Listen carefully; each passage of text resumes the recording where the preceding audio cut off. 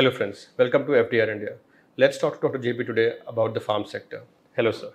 Hello Ankit. Sir, farmers from Punjab, Haryana and Uttar Pradesh have been protesting in Delhi and they seek a legal guarantee for MSP. Now, we understand fundamentally they're seeking income security. So my question to you is, if not via MSP, how do we ensure that the incomes of farmers are secured? It's a great question, Ankit. That farmers have been getting the wrong end of the stick for the past 75 years is absolutely true. Whichever be the party in power, our whole bias in the country has been, in terms of policy, anti-farmer. Not consciously, it's not deliberately to hurt the farmers, but because of our own socialist approach, anti-market approach, monopolist approach, government license control permitrage approach.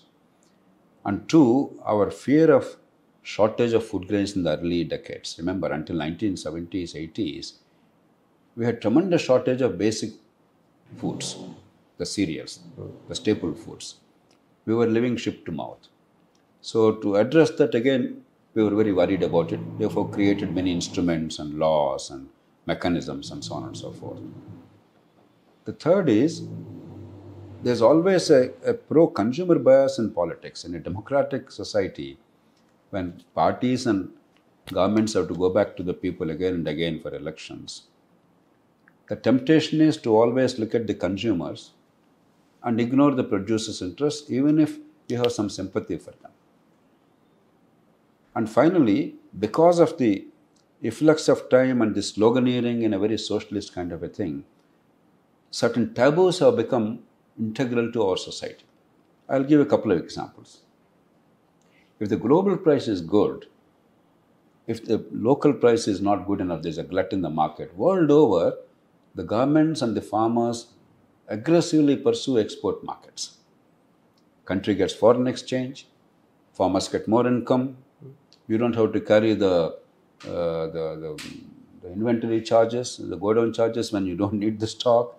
Good for everybody, win-win-win solution. And the recipient countries also, their shortages are met instead of starving, and their prices also will stabilize. It's good for everybody. Whereas only in India, the moment you say export, there's a resistance. Right. When, for instance, Lok Sabha movement and FDR and I have fought for export liberalization, removing the export ban on food grains in 2011, even major political leaders with experience, some of them known to be reformers in the country, their instinct reaction, my God, exports? Right. How can you have exports? The moment Ukraine war came, and the pretext that the global prices are likely to rise because of Ukrainian stock not being available to the global market, we used this opportunity to immediately impose a ban on exports. And there are certain vested interests in the country. For instance, the liquor lobby in India, I am told, this is new to me, they want broken rice and rice to be available in India so that they can convert that into liquor. And they don't want the market price, global market price to prevail in the country. So you can go on and on. Always, either the trader or the industry which uses agricultural produce as raw material, they have greater collective bargaining power. Though the farmers are more numerous, they are fragmented, they don't understand their self-interest, they're emotional, they're broken up in caste, region, religion, etc. And therefore, then they don't have economic logic or economic literacy. Whereas the businessman is more literate economically. He or she understands what is in their best interest. So time and again you notice the policy proclivity is always for the business class or the consumers. Another example is, you take the palm oil. India is in short supply, therefore imports are necessary, there's no question about it. But global prices are very low, particularly from the Southeast Asia, where the productivity is very high because of the climate and better practices. And our oilseed producers cannot compete with them. Now, while you import, in order to protect India's long-term interests so that we are not permanently dependent on imports, and in order to ensure that the farmers get a decent price, it is reasonable to impose a reasonable tariff, right? What did we do? On the refined oil, if they refine it already, in those countries, we imposed a very high tariff in order to protect the industry here. And the crude palm oil, which becomes a raw material for refining industry, there was practically no tariff. So farmers, let them suffer with unfair competition, but industry, let them be protected. Until again, FDR and I and several other farmers organizations, I'm sure, we all persistently argued. Only Narendra Modi government, after 7-8 years of intense effort, has imposed the tariffs. Again, Ukraine war came because again, Ukraine is a significant supplier of the oil, cooking oil, though not palm oil. They supply sunflower, safflower, other oils. They are significant players in the global market. Taking that as an opportunity, Government of India more or less eliminated the import duties. It's now a nominal 3 or 4% or 5%. So you can see persistent bias across parties over the decades. Now, what we must understand is market is like gravity. The power of the market. What is market? Before going into specific solutions, you must understand what is the meaning of the market, because many people think market is bad, market is evil. No, right. Market is you and I and all the listeners and viewers and every household and every human being. What you at that point of time out of free will want to buy or sell. Market is the collective conscience of the country. Now, if you don't utilize the market forces and create incentives to ensure that the farmer's price holds reasonably, you try to do something which is utterly unnatural and impossible to sustain in the long term. That is what this whole MSP business is about. Temporarily, when there is a glut in the market and farmers have a problem, once in a while you can do it. But to sanctify it, institutionalize it, make it permanent and deplete the treasury, bleed the taxpayer, is an absurd notion. So what you have to do is intelligently use the market forces to our advantage, to the farmer's advantage, without seriously undermining the country's interests and the consumer's interests. But ultimately, if the choice is there between the farmer and the consumer also must be willing to pay. If every time the farmer alone is forced to pay, as we discussed earlier, if 45% of India's workers are in agricultural sector, and if the share of farming in the total GDP of the country, total production is declining every year, that means by definition, arithmetically, the farmer's income is relatively getting less. Not in absolute terms, but as a ratio of the rest of India, it is falling and falling and falling. Now, if one segment of society and a large segment suffers like that, it is not sustainable. It's not sustainable politically, it's not sustainable economically, it's not sustainable socially. The reason why, though, the farmers who are agitating are largely from Punjab, one state of India. Punjab is a very important state, but a relatively small state. And yet, you can see the whole nation is now agog. There is a potential political instability, there is social unrest, there is economic pain.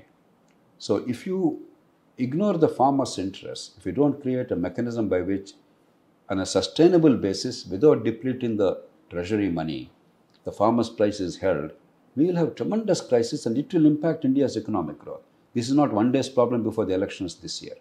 This is going to be the next decadal problem. In my judgment, it's a fundamental challenge of the next decade, how to protect the farmers.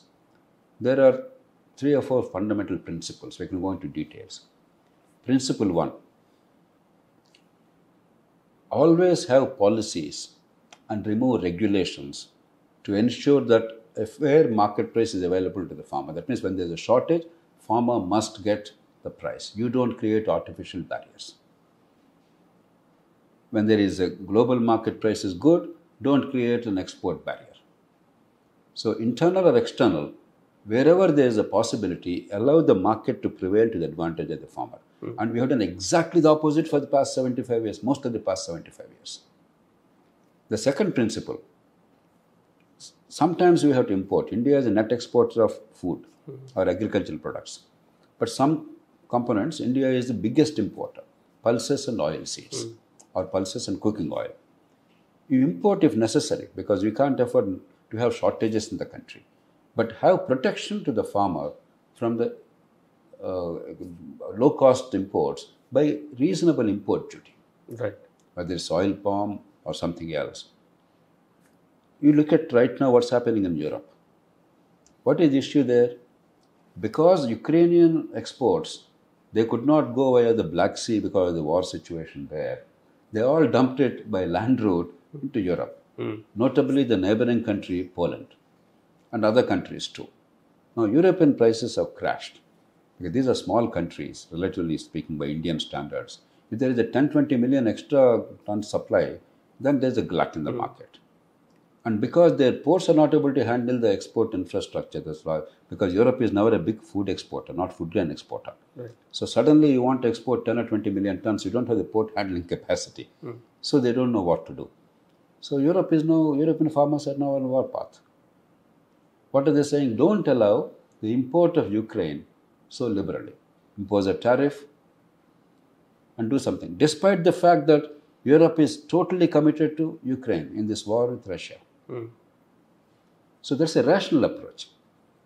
So you must make sure that there is protection from the low-cost imports, particularly of the major foods in the country, which is good for the country, protection, good for the farmers. Then next, even if the market is not regulated by the government to the detriment of the farmer, agriculture always sees volatility. Therefore, the second thing is, what do you do with non-perishable commodities volatility? This is relatively easy. First, we'll come to that. Rice and wheat don't see such volatility. The normal market mechanisms will work within the country and exports. But you take cotton, you take chili, you take turmeric, and some other products which can be stored directly as they are or after some minimal processing, like, turmeric, you have to cook it and then store it. Chili, you have to dry it and store it. Cotton, you only have to gin it and then store it. Nothing much more is required. If you have the storage capacity to withstand market vagaries when price is low, we can't overnight increase the price. Now, what is happening typically? The farmer is always in distress because farmers are generally poor. And therefore, unless the crop I produced I can sell very quickly, I will not be able to survive at home. There is not enough for me to eat and survive. And to raise the next crop, I have to invest again some capital. I don't have money. So perpetually, farmer is in this cycle of distress. Even if the price is low, knowing full well that after 3 months or 6 months, the price may actually be better for him, he has no staying power. Now, here stock is available. This is a classic case where storage and then credit availability. In India, no more than 3 to 4% of storage capacity is there. And you could do the statistics, the pledge loans, taking the stock, hypothecating the stock and then giving credit so that the farmer has staying power. Out of the total agricultural credit, it is a very minuscule percentage. It's a shame. It's a shame. Year after year, cotton prices of one time will be very high. Next, they'll be very low. When they're low, farmer is forced to sell. When they're high, the trader who is smart and who bought it is benefiting. I don't blame the trader.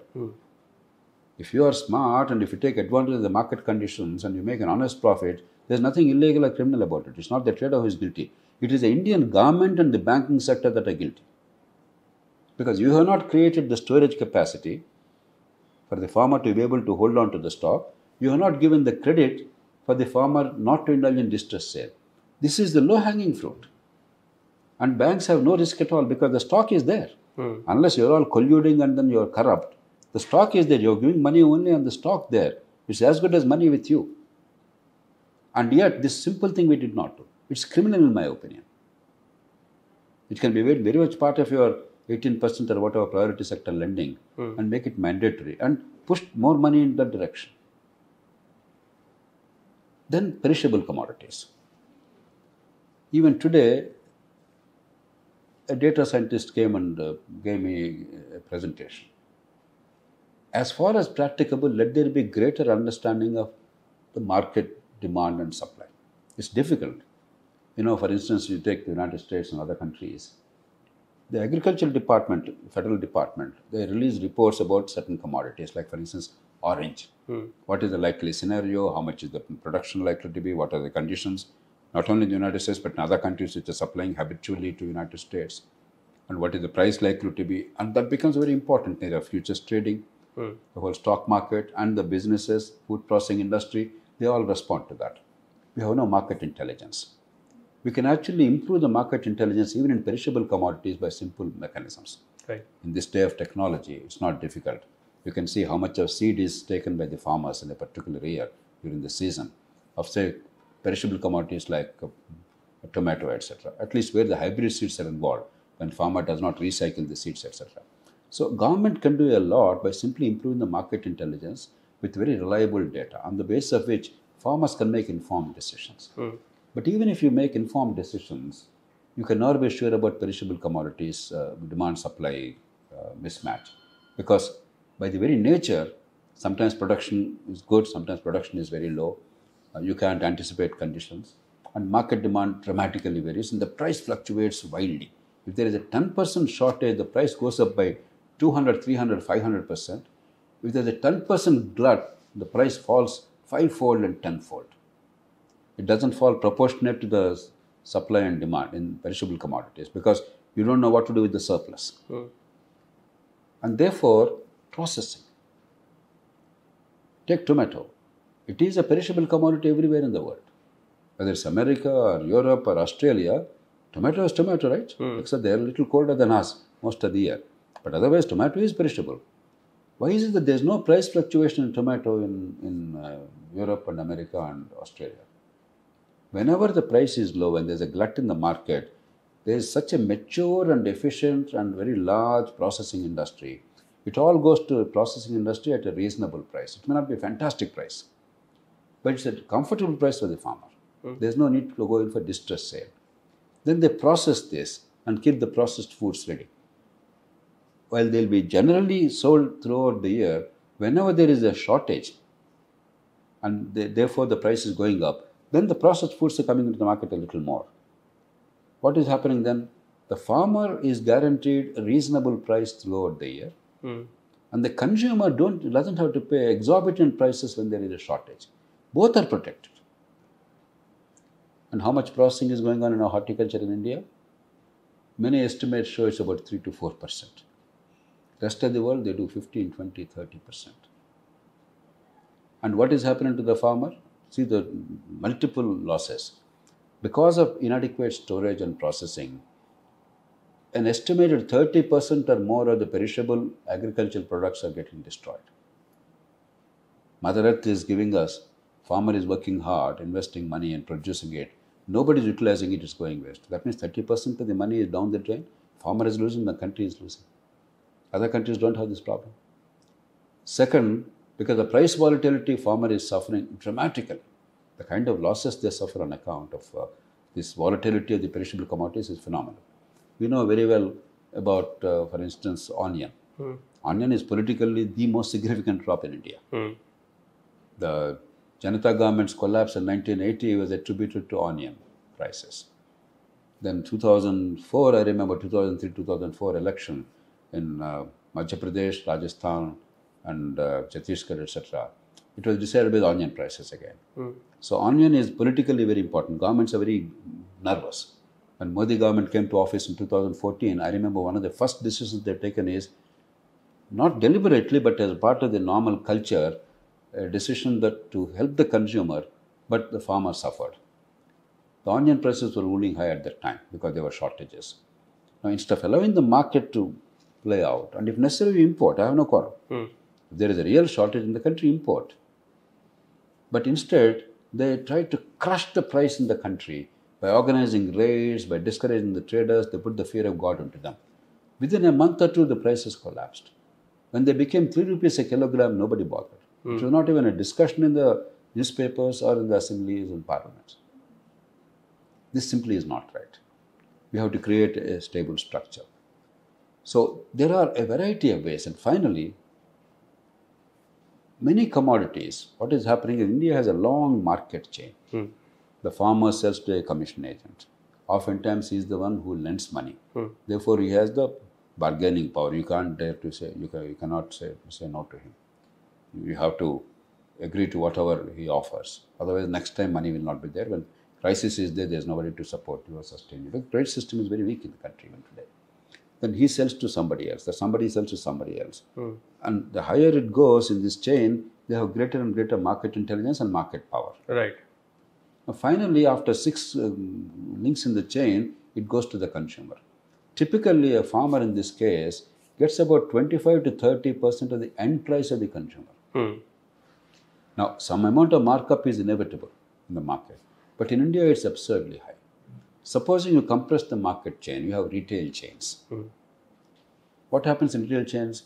They do all the things together. There's only one intermediary, farmer to retail chain, they procure, and then they have their own retail outlets and they sell to the consumer. Right. They do everything in between. They do grading, packaging, transport, storage, processing, retailing, and because their market power and global reach, they also open up export markets. It's a win-win for everybody. Typically, whenever there are strong retail chains, if the end price for the consumer is 100 rupees, the farmer gets about 60 rupees, as opposed to 25, 30 earlier. So without doing a thing, by simply improving the market conditions, the farmer's income is rising significantly. Now, intermediaries, they'll be employed by retail chains in some other manner. In any change in a system, the traditional players sometimes get less income. But if you want to help a few intermediaries survive at very abysmal levels, it's not that they are getting a lot of money. The people who are selling with a push cart or a head load, they're not making lots of money. They're making tiny amounts of money. They can be protected otherwise. In the guise of these mom and pop stores or small traders, you're guaranteeing that the market chain is not compressed. Manmohan Singh government, it brought in this retail chain policy after a great deal of effort. Finally, it was enacted. It was allowed. But we didn't really allow it to operate. Because even the current BJP government, while it is generally pro-market, in this case, they did not act in a pro-market manner. Because they were concerned about the small traders. And some organizations of Swadeshi Jagran Manch, they are opposed to it without any serious economic logic. It's just a traditional prejudice, etc.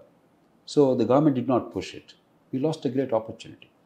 And apart from improving the farmer's price, retail chains have two great advantages. They'll bring in enormous investment because our logistics, we talked about storage, we talked about processing. We simply don't have it. And to pretend that the government will be able to do in the next 3 years or 5 years after failing to do in 75 years is a little absurd. Private investment must come. Why will they come? There's no money in it in the short term. But they have deep pockets. India is a growing economy. Once they invest today, they can wait for 10, 15 years. As the economy grows, the real estate, because they have now the retail stores, and India's greater ability to afford high quality products, high value products. And most important of all, they will open up the export markets. Because if you want to export, even when there is a glut in the country and you have a price advantage, there are so many non-tariff barriers. They call phytosanitary measures. Right. Other countries, they're very clever. They protect their farmers partly out of genuine concern for their health, pesticide residue, this, that, etc. Partly use that as an opportunity to prevent real competition to their farmers. They are smart. They want to protect their farmers. We are not smart. We are hurting our farmers. And only the big market chains with global experience and knowledge, they can counter that because they know how to produce to meet those standards, how to penetrate those markets. Right now, India, as I said, is actually generating a trade surplus in agricultural commodities, but a $10-15 billion surplus. We are exporting maybe $25 to $30 billion. But one commodity alone, that is your cooking oil, our import bill is about $15 to $18 billion. Now, if export markets are opened up, given India's potential, we can probably have at least $100 billion global exports. $100 billion. Because remember, India has 1/8 of the total agricultural land in the country. 11 to 12% of the total agricultural land in the country. We are not a big country geographically. We are the 5th largest country, but we are only about 2.5% of the global land mass. But because 50% of all this land is put to agriculture, a little over 50%, no other big country has 50% land under agriculture. America and India, we are either number 1, number 2 in any given year in terms of cropped area. China, which is 3 times as big as India in terms of geographic area, is 40% less in terms of agricultural land. And we have very good climate, round the year warm climate instead of these cold winters and snow and ice cold temperatures. And we have reasonable good rainfall and good soils. We have great advantages if we leverage them. So export markets will be opened up. So unless we look at it in a combined way, there's no one silver bullet. Right. It varies from commodity to commodity. It varies from the comparative advantage that we enjoy as opposed to other countries. It varies with the global marketing conditions. But you say a lot. There are basic principles. You adopt them, 95 out of 100 you can solve the problems. In addition to these, and this is where non-agricultural component comes, the big challenge to the farmers is the increasing cost of education and healthcare. 40, 50 years ago, farmers were probably even poorer than today. But they did not feel the pinch this much because they were not spending money on education and healthcare. If children got some education in a village school, it's okay. If they didn't get it, it's okay. It was a normal thing. There is a local way that somebody would give you some kind of a medical treatment. If you're lucky, you survive. If you're not lucky, you'll suffer. Sometimes people die, but it's okay, it's normal. Mortality rates were high. Whereas now, we all want to take care of our families and our children. The costs of education, costs of healthcare are skyrocketing for the farmers and for the poor. Why? Because the government has spectacularly failed to provide quality education at school level and quality healthcare without out-of-pocket expenditure. And the burden is disproportionately felt by the poor and by the rural community. So what is common between poor and rural? Farmers. They are both poor and rural. Now, unless you address that, there will be increasing pain. It's not merely agricultural. It is rural economic pain because of governance failure. So you cannot pretend it's merely agriculture alone. If that burden is reduced, I guarantee you, both the burden on the poor in the country at large and the farmers in the rural areas of India will be substantially reduced. There is a third issue. 45% of India's workforce is still in agriculture. There is no significant country on earth which has anything comparable to this. China, which is closest to us among big economies, about 15 to 18% on agriculture. And it's decreasing very rapidly. United States, it's about 2 to 3%. Europe, large parts of Europe, 1%. All the European farmers' agitations are 1% population, 1% workers. You take Southeast Asia, they're at 15, 20%. We alone have this 45% even now. We have to provide non-farm employment. That cannot happen with the existing village structure. Beyond a point, we cannot do it because there is no country on earth which could take care of the infrastructural requirements for 600,000 villages and probably 1.5 million habitats. A village is a legal definition. If you actually take the places where people live, there are probably 1.5 million, 15 lakhs of them. Many of them we call hamlets. Unless you promote in situ urbanization, local urbanization, not to go to distant big cities leading precarious lives without any skills or support system, but locally with low skills, area you understand, very close to your own natural habitat, your village, with all the support system of the family, of the near and dear ones, and relatively low cost of living. If you create quality urban amenities, and today television is available everywhere, mobile phone is available everywhere, power sector is improving. It is terrible compared to the rest of the world, but definitely access to power, electricity is much better today in the country. So we are quite close to it. If only government identifies these small towns and makes them economic hubs by building infrastructure, transport in particular, roads and transport, some basic amenities, education and healthcare, and encourage housing in private sector. And whatever support you can give for the poor, you can give in the housing programs. In the current budget, they provided a significant amount. What will happen is, over time, there will be a natural migration to these small towns instead of to big cities. And jobs will be created at low skills, not far from their habitat. Agriculture and non-agriculture economy will be integrated. Now, everything that's happening is at the cost of agricultural economy, whereas you have to actually find synergies between the two. Once you do that, small jobs will be created. Very high-skilled people will still go to big cities, so be it. But 80% of the people who will be employed from agriculture to non-agriculture, unorganized to organized, will be the small skills. And that's necessary wherever there are people. You don't have to go to Mumbai or Delhi. Aren't there people outside Mumbai and Delhi? Don't they need services? So, three bigger issues: agriculture, education, healthcare, small town development as economic hubs so that you can slowly shift population to non-agricultural economy. Within agriculture, market principles judiciously applied to suit our conditions. Unless you have the overall architecture, we will not be able to address this monumental challenge to India's future. Because now, most of our responses are ad hoc. That day, all right, farmers are agitating, there's a problem. These demands are very unreasonable. There's no question about it. But the problem is real. Supposing the agitation is now contained for the time being, there's no immediate political fallout. If you pretend everything is over and wait for the next cataclysmic event or the next eruption, that's not very smart management. You have to have a strategy, a long-term strategy, a 10-15 year strategy, and systematically implement it. Start with go-downs immediately, start with pledge loans immediately, start with import tariffs where required, start with export promotion where feasible, start with retail chains, already policies in place. So there are many things we can do. And education, healthcare may take time, but have a program. Improve the quality of outcomes so that the people don't have to pay out of pocket. And promote small town development. And these have many externalities. It will actually improve Indian economy, overall create many jobs. So you have to have a long-term strategy, coherent strategy, duly take into account the rural economy and agriculture. Then we'll find a solution. It's not easy. If anybody pretends there are instant solutions, they're completely wrong. It's a monumental challenge of India. It's an unprecedented problem in global history. China is the only country which came somewhat close to accomplishing something there, but China is an authoritarian country.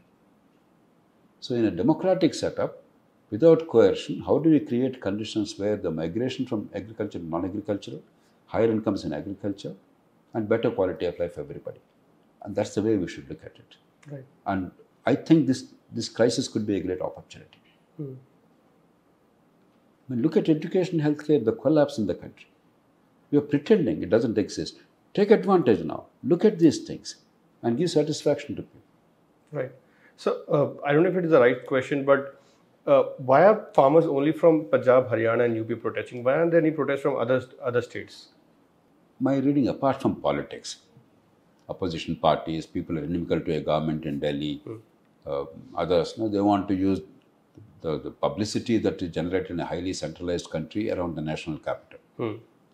Even in other sectors, for instance, when the Gurjars versus Meenas reservation thing was happening in Rajasthan, the first objective of those people is the national capital region paralyze it. Right. Because the whole nation is agog.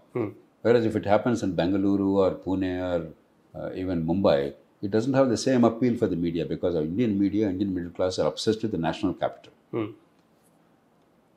That apart, in India, habitually, irrespective of the issue, if the government says something, opposition has to say no. We are polar opposites. Therefore, take advantage, irrespective of the merits of the situation. You do altogether different things when you are in power. But in opposition, you say something outrageous, reckless, irresponsible, irrational, impossible. That's become the mantra of Indian politics. But apart from these, there are local conditions. The most important condition, particularly insofar as Punjab and Haryana is concerned, is way back in Pratap Singh Kairon's time, immediately after the independence, they had Kairon as chief minister, a very wise man, though he was vilified and then he was sacked. In terms of governance, one of the most competent people and far-sighted people. And there was a minister called Sir Chautu Ram, agriculture and marketing minister. Among other things, they did remarkable work in terms of creating drainage, consolidation of lands, road infrastructure and electricity, and of course, irrigation. These 5 things, they made it a mantra for every single village. But in addition to enhancing productivity like that, they looked at the marketing. They created what is called the Mandi Act. Right. Basically, Agricultural Marketing Act, which became a template for the rest of India. But the only place where they were very well implemented to the benefit of the farmers was in Punjab, Haryana, undivided Punjab. I remember going there, many of us officers, young probationers, to Punjab, Haryana as part of our rural training. The remarkable vibrancy of the mandis. The best guest houses are in the mandis. The best leaders respected in the community locally are the mandi leaders, mandi chairman and others. So as officers, the guest houses in which we stayed were the mandi guest houses. So they were very effective in a particular regime. Right. When there was a monopoly, when there was socialist credo dominating, within that they created a transparent mechanism for the farmers to sell in a very effective way and give them confidence. It worked very well. Now the mandi leaders, they're very influential politically also. In terms of social hierarchy also, they all happen to be the very progressive and effective, very strong agrarian communities like Jats. They know how to organize very well. The farm laws, the 3 farm laws, I maintain repeatedly, they were extremely good pro-farmer laws. Because the mandi leadership was affected, the monopoly was taken away. Earlier, you had to only sell in the mandi. Even if informally you sell elsewhere, you still have to pay a fee to the mandi, the market says. That was sought to be removed by one of the farm laws. The mandi leaders felt threatened. Therefore, they could easily mobilize farmers because they had influence locally. And farmers worked to their disadvantage. The farmers' agitation at that time was essentially anti-farmer. Right. Because every one of the 3 laws is actually to enhance the price advantage of the farmer, to enhance the market competitiveness of the farmer. It's a very strange case where the people agitated against their own self-interest because their leaders had such sway over them. And they were tried and tested leaders. Once you created a framework and a certain mood, then the political and this economic compulsion meant that the same purpose is carried, the same approach is carried. The second thing that happened is, in those parts, wheat is the main crop that was grown. First, the agricultural revolution was in wheat, then came to rice. Now, wheat is necessarily in India, given Indian climatic conditions, a rabi crop. It's a second crop, what we call second crop in the rest of the country. Whereas the monsoon crop is rice. Rice doesn't require such low temperatures.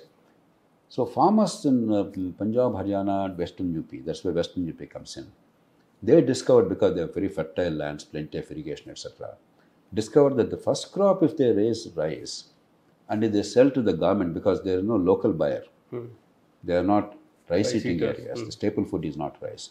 Therefore, the basic market is the government. And in those days, government was procuring. And government is procuring at a... And increasingly, the price became better and better. And the quality of rice produced for procurement in these parts of the country and even in other parts, even in Godavari districts, which are the rice belt of Andhra Pradesh, the rice produced is not eaten by the people mostly. People eat only the fine rice. Rice produced in Godavari districts, for instance, is the crude rice. 1061 and other varieties. So essentially, it's going for the government procurement. So government procurement of a crop which is relatively easy and safe has become the norm. And the fear, therefore, is if the government reduces the procurement, because this cannot be marketed, most of Indians don't eat it. They eat only certain varieties. They eat Malakalukulu, they eat Sannalu, they eat BPT, etc. But they don't eat 1061, they don't eat some other common varieties of rice.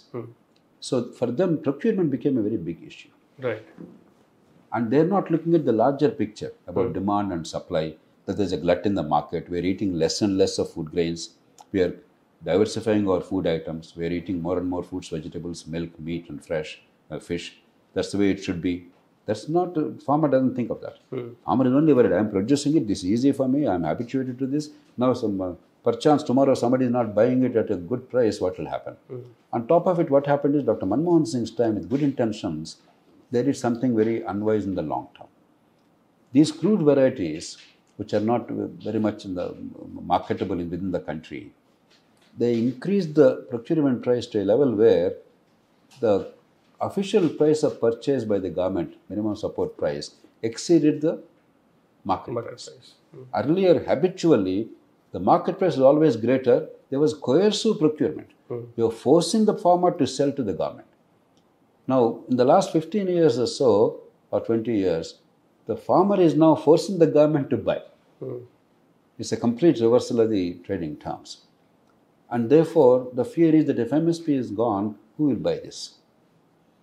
Whereas in southern parts, Karnataka, Andhra Pradesh, Telangana, etc., though they produce massive quantities of rice, mostly local consumption is there, only the crude variety of rice that is sold to the government, though some of those farmers are concerned, but most other farmers, they know that their rice is marketable, they actually are not supplying to government. So there are local specific factors. That's why This is not a farmers' movement of India.